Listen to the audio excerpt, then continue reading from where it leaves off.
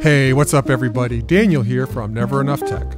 Today we explore the visual and affordable side of home theater with the very new CIBEST GLORIS G1 projector. The G1 is retailing at $300 at the time of this recording. It may fluctuate, so don't yell at me. This projector was provided to me for this review. No money changed hands. If you're in the market for a starter projector, it's fairly plain that the G1 is priced higher than the competition. It's an abundant species in the Amazonian jungle. When I was considering whether to review this projector, I sensed there were enough differentiators that the additional price is justified and worthy of your consideration. But enough pillow talk, let's get to the main specs.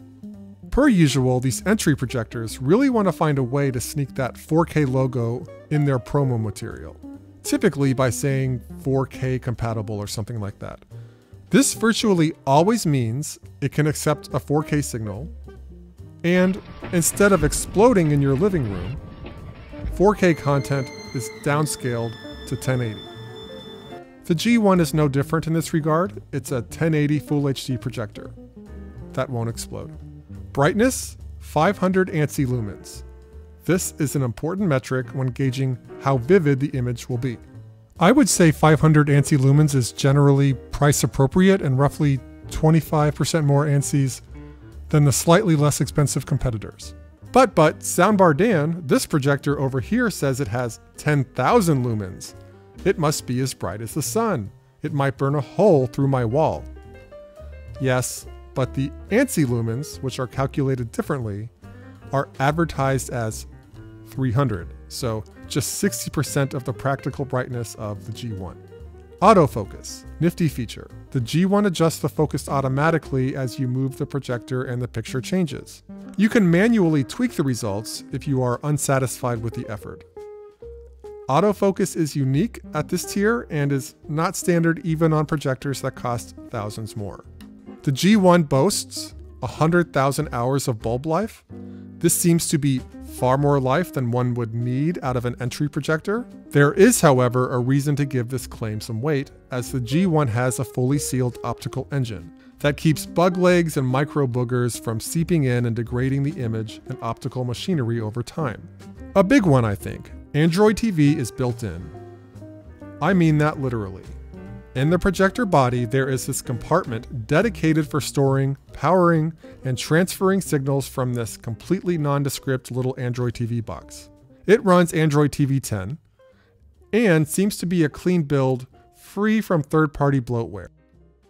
So yes, Android TV gets you Wi-Fi connectivity. So think access to practically limitless premium content. And Bluetooth connectivity. So think Bluetooth speakers and game controllers.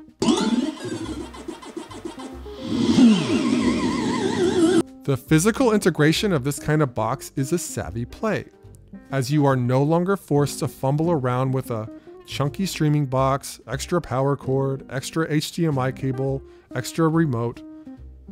That's all worth something. This projector is not huge, but it's definitely not one of these mini micro keep in your purse kind of objects.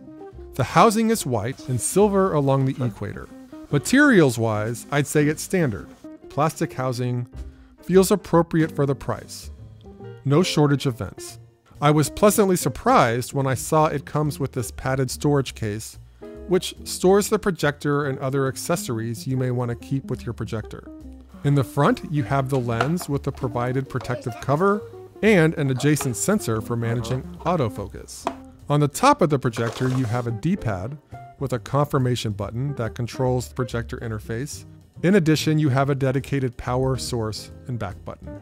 The bottom, you'll find 4 rubber feet for stability, under which are your 4 mounting holes. Also, you'll find a tilt adjuster screw, if looking to get the image a pinch higher.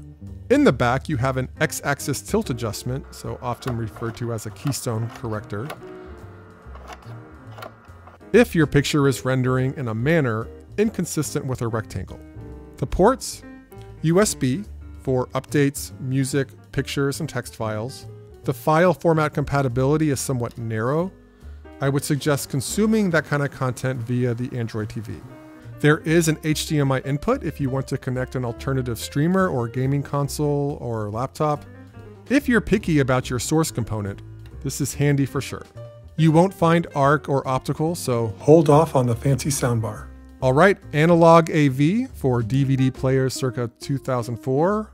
It's a great port to show your kids just how brutal your childhood entertainment conditions were. And last, a handy headphones port for headphones or for a wired self-amplified speaker. The remote, it can navigate both the native and Android environment with this D-pad. There is a dedicated autofocus button if the picture is not looking quite right, and quick links to Netflix and Prime Video. The native projector interface is completely unremarkable, but clean. You'll find quick links to media from a USB stick, as well as your sources like AV, HDMI, and Android TV. Settings is right there in the main screen as well.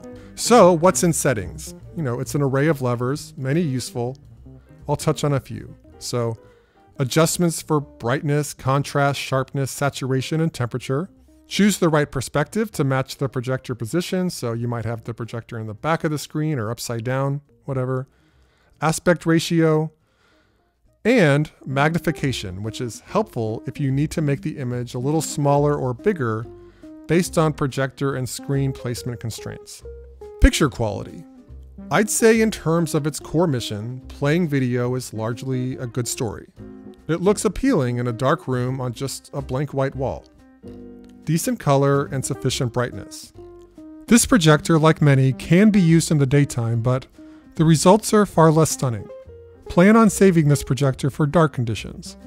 The image is impressively sharp, though at one point I noticed that the edge of the projection was noticeably blurry, making it difficult to read text from, say, a video streaming interface or a PowerPoint presentation. It finally dawned on me that the projector was tilted up to a significant degree, and when I leveled the projector body, the sharpness around the edges improved significantly, though still not quite as sharp as the center. When watching videos, however, this blurry edges issue becomes kind of a non-factor as the center of the frame is typically in focus, and cinematographers typically make the edges less focused. In addition, whatever lack of focus there may be around the edges, it is typically masked by movement. CIBEST claims this is a 300-inch caliber projector. That's quite big and hard for me to test seriously. I did test this on my 150-inch screen, and I'd say it wasn't overkill. It held up. Keep in mind, TVs over 85 inches start to get wildly expensive, 5 to 6 figures easy. So if you're looking for a taste of that 100-inch plus experience, this projector is an affordable solution. Smile every time you watch as you didn't take on another mortgage.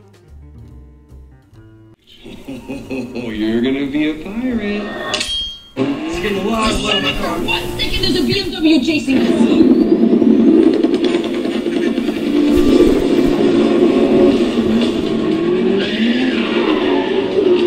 Can I take a moment to thank you? There's nothing else I'd rather be doing with my life. I don't care. Thought I was playing around, something like my tax. Living fast, over limit on the freeway, hope no cops pass. Had to give up for a minute, yeah, that's my bad. But I can't stay for too long. I gotta go. I grab my bag and hit the dash. Yeah, adios. I drop the clutch and slam the gas, and it's bombing notes. If you're not first, then you're in last. Ricky Bobby quote. Sound. Bottom line, you don't need an additional speaker. It can get plenty loud and dialogue is generally intelligible. It is prone to some distortion at higher volumes, and there is not much bass to speak of. For casual use, throwing this in front of the kids, you're all set. Movie night with adult friends? Class it up with some external audio. Alright, wrapping this up, thanks for sticking to the end. Catch you on the next one.